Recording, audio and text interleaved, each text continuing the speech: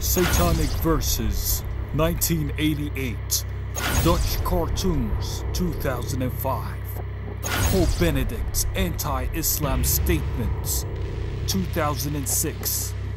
The Innocence of Muslims movie and the latest French cartoons, 2012. When will this stop? And the subsequent worldwide violence.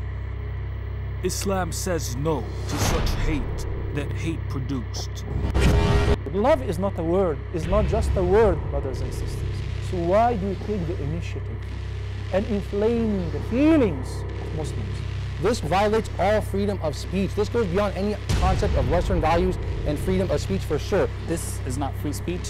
This is called hate speech. How to reach to the other side and let them understand us as well and know what hurts us and what is not they're supposed not to get close to in their own language. The media here also plays a very important role. It's totally illogical to defend our religion and our prophet in Arabic.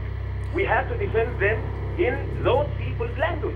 Since its inception in 2005, Huda TV has been undertaking the role of peacefully defending the Prophet, peace be upon him, in the best of manners. Repeat after me. Okay. Okay, Ashhadu.